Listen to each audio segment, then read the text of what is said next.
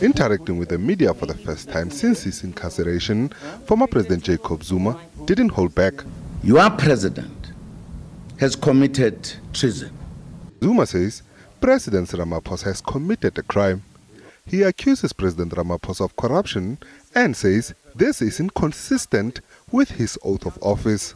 No president should conduct private business while in office. It's not allowed. Our country's problems are too big for a president who is busy hustling on the side.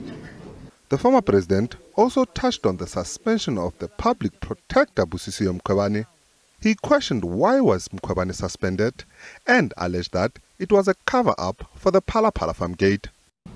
To add insult to injury, the Western Cape High Court has found that the president went further and suspended the public protector for the sole purpose of covering up his Phala Phala corruption.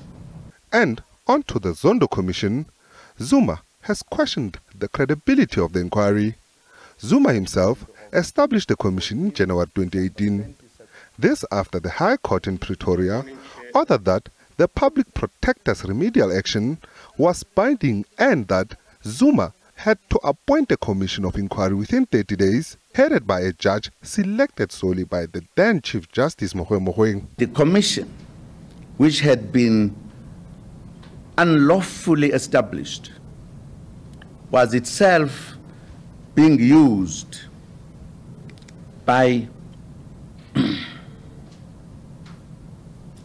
unelected leadership of the country to remove the true leaders of our liberation. He also accuses Zondo of being biased when he appeared before the State Capture Commission and maintains that he and the Chief Justice know each other. I'm saying Chief Justice is my friend, is my relative, is my comrade. And he maintains his arrest was unlawful. The highest court in the land violated the law. The former president completed his 15-month jail sentence 2 weeks ago. So whilst all citizens enjoy this right, Jacob Zuma does not apply. Does this confirm a claim that in this country there are now Zuma laws? He also weighed in on the ANC step-aside resolution. Zuma says the rule is unfair and inconsistent with the constitution of the country. It's not right. It is undermining the right of people to participate in the ANC, in reality. It is also against the constitution of the country. Meanwhile, the presidency was not available for comment. Ntlanhla Khatlhane, SABC News, Johannesburg. Meanwhile, former President Jacob Zuma also criticized the ongoing power cuts, saying under his watch he had dealt with the energy crisis in South Africa. We now live in a country where it is normal to have the power switched off 2 or 3 times a day.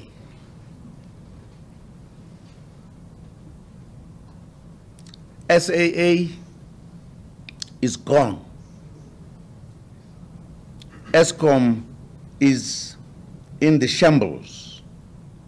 And we accept this incompetency as a country.